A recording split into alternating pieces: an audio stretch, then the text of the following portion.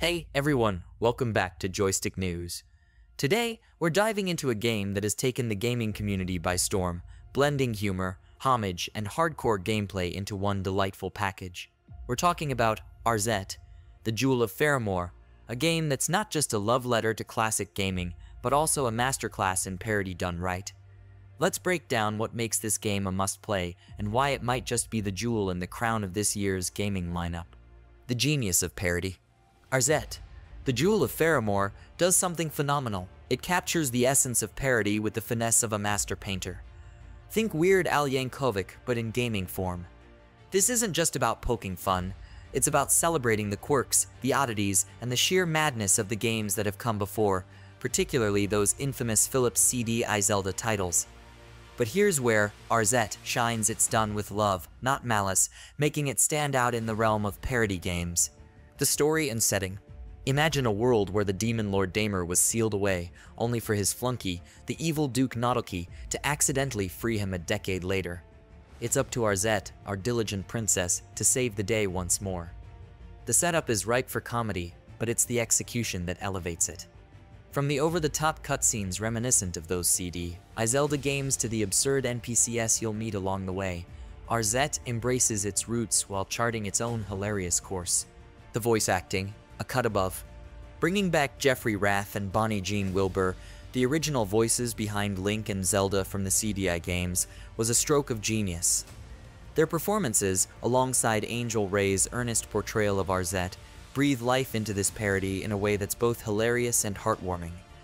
The commitment to going whole hog on voice deliveries adds a layer of authenticity and enjoyment that's rare in games today. Gameplay, more than just laughs. At its heart, Arzette is a solid Metroidvania platformer. The game takes you through a myriad of environments, from swamps to volcanoes, each with its own set of challenges and mini-bosses. The gameplay is tight, rewarding exploration and clever use of resources. What's impressive is how Arzette balances difficulty with accessibility, making it enjoyable whether you're a hardcore gamer or someone just in it for the laughs. Artistic direction, a trippy homage.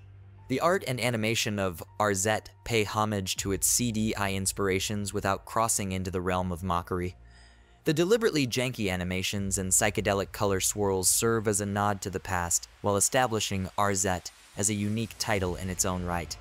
It's a delicate balance, but one that Arzette achieves with flair and a knowing wink to its players. My verdict: Arzette, the Jewel of Faramore, is a triumph in gaming parody, blending impeccable humor with solid gameplay mechanics. It's a game that respects its roots while daring to be different. The clever use of voice acting, combined with a lovingly crafted world, makes Arzette a standout title. The gameplay is engaging, the art direction is bold, and the fun factor is off the charts. Graphics, sound, and gameplay all come together to create an experience that's not just a trip down memory lane, but a fresh adventure that stands on its own. Arzette isn't just a game to play, it's a game to experience, laugh with, and most importantly, enjoy to the fullest. Final verdict, 9.5 out of 10. Arzette, the Jewel of Faramore, isn't just a game, it's a testament to the power of parody done right. It's available on PC, PlayStation 4 and 5, Xbox Series XS, and Nintendo Switch. I played it on PC, and I'm already planning my next playthrough. So, what do you think?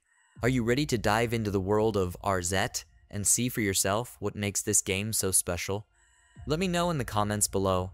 And if you enjoyed this review, don't forget to like, subscribe, and hit that bell for more gaming goodness right here on Joystick News. Until next time, keep gaming, keep laughing, and never forget the joy of exploration.